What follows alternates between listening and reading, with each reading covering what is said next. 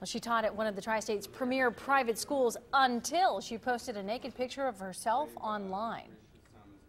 It was the cover-up rather than the picture that got Jamie Climie into legal trouble. Yeah, today, she pleaded guilty to disorderly conduct. 9 on Your Side reporter Jay Warren is live in Westchester with the story. Jay.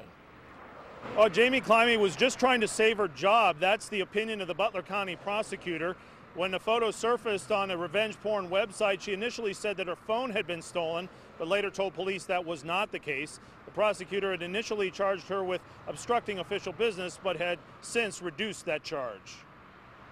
Jamie Climie was in court today, where she pleaded guilty to the reduced charge of disorderly conduct. Butler County prosecutor Mike Moser says that the social consequences are far worse than anything a judge could have handed down.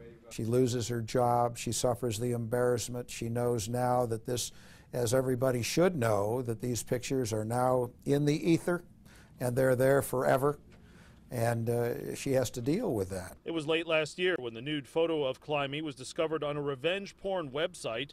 She later resigned from Cincinnati Hills Christian Academy.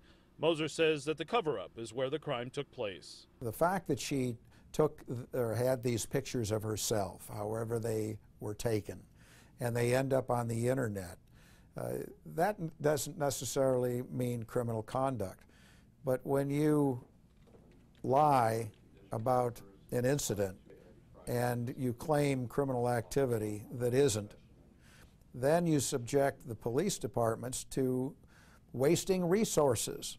And frankly, had it not been for the wasting of those resources, the conduct in this case would probably be, as I would say, barely illegal. Now, Climie declined to comment for this story. She will serve 2 years probation.